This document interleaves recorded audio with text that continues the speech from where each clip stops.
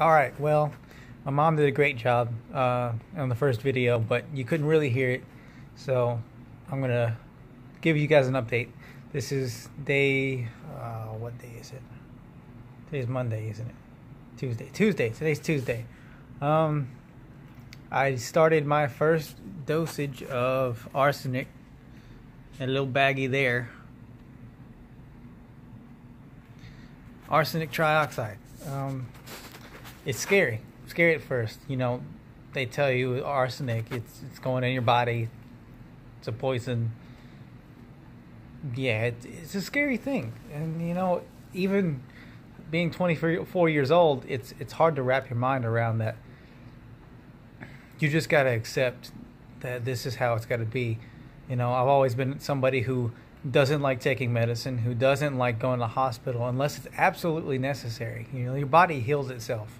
Your body takes care of itself. And sometimes you're in a position where you can't help it. It does something wrong. And I was not genetically disposed to having this condition. I was not doing anything that could cause this to happen. It happens sometimes. You have a very complicated system that works with each other inside your body, and sometimes things happen. So being told that while I'm here, I just have to take these certain medications and I have to do these certain things, it's hard for me to wrap my head around. And again, I think about how hard it is for people who are younger and don't understand what's going on and have to deal with actual chemo. They lose their hair and they're just sick all the time and they can't move. It's tough. You know, it's strength for me to realize that there are people who go through that and don't have as much as a support system. I have an amazing family, friends, people from work. They've all been here, talked to me about how much they have my back, and I believe them. They all do, all of them. But not everybody has that. Not everybody has a job that pays for all this. Not everybody has a position that will be held for them while they're going through their ordeal. Not everybody has the opportunities to be able to just not only survive this, but still have a life afterwards. It's expensive. It is life altering in many aspects. So it is a one day at a time battle, and that's way after you finally, if you beat this into remission and it is cured, it's still a lifetime battle.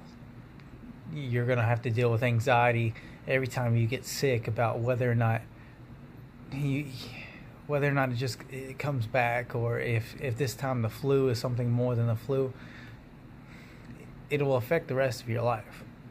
So constantly I think about everybody else who wasn't or is not in an opportune place to be able to take care of this. And I'm thankful more so than anything else that I have that support from family, friends, the staff here at the hospital, this UK Marquis Center. You can't beat it.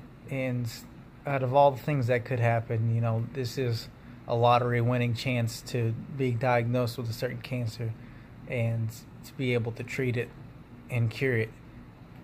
But I'm here for all those who are scared. I'm here for all those who just don't know what's next. So I'll keep you in touch.